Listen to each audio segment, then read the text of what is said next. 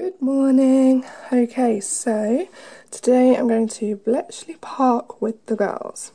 Anyway, so I'm wearing just grey t-shirt, skinny jeans, and that's it.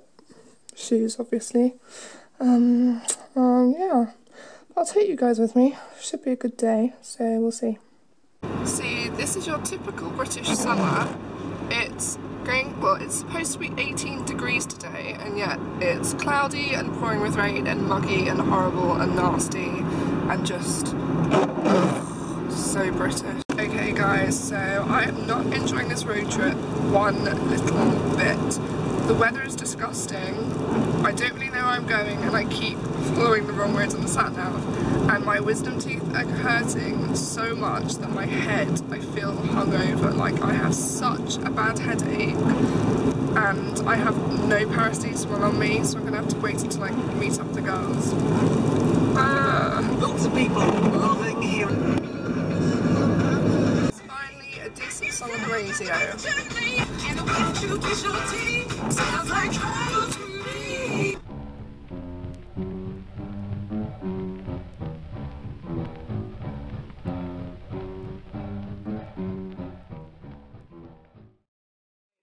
Completely shocked at how cheap it is up here, out of London. Awkwardly shocked. Awkwardly shocked. It's only about £10 each. In London it would be like double the price. So we're really happy. Okay, so we're at Bletchley Park. There's the house over there. And then there was some music just playing, but it's just stopped.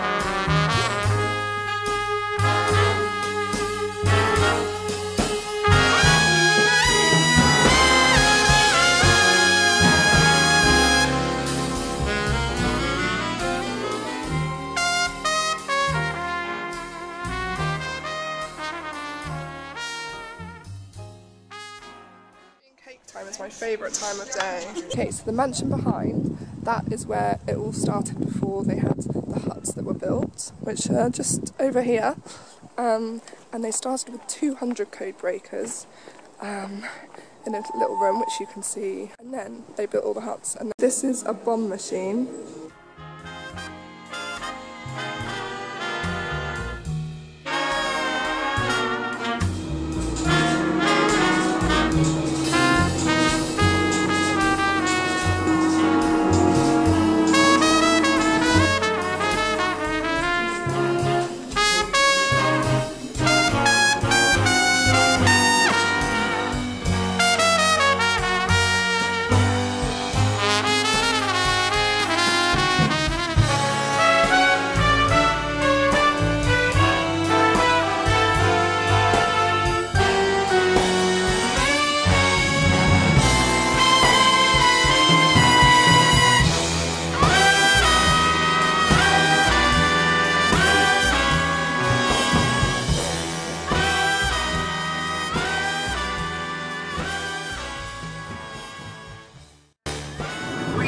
Such a good day at Bletchley Park. Oh my gosh, it was absolutely fascinating. It was so interesting, there was so much to see.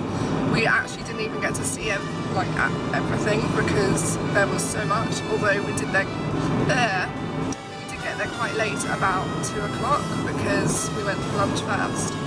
It closes at 5, so yeah, but we had such a nice time, and it was just amazing, like seeing where they actually cracked those codes and basically won us the war.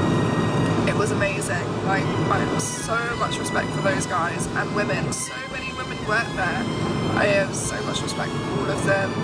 And we got to see the bomb, which was the big machine that cracked the codes that Alan Turing built. And yeah, it wasn't the original because they like destroyed all the original ones, but they basically worked with veterans in the 90s from 1997, I think it was, onwards, and then they finished it in 2007. They worked with them to basically create a new one.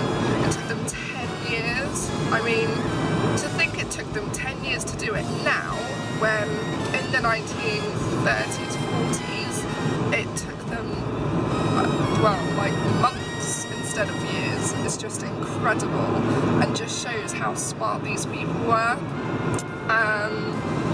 So yeah, really good day out. It was nice to do something a bit different because, I mean, with the girls we always kind of do afternoon tea or dinner or drinks or events. We don't really like have days out like this, and it was really, really nice to do something different.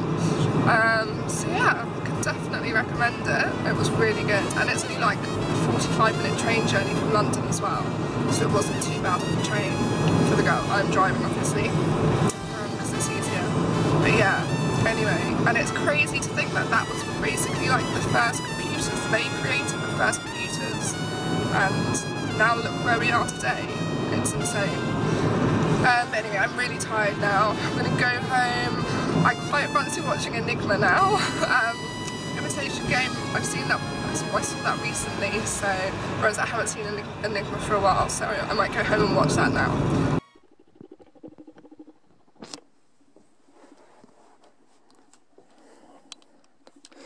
The life of a dog, hey? He literally sits all day and just like has his chin resting on this low ledge and stares out of the window. Don't you, Dylan? Where's he gone now? I'm going to show you guys what happens when I ask Dylan if he wants to go outside. Dylan, do you want to go outside? Do you want to go outside, Dylan? Sit down. Good boy. No barking.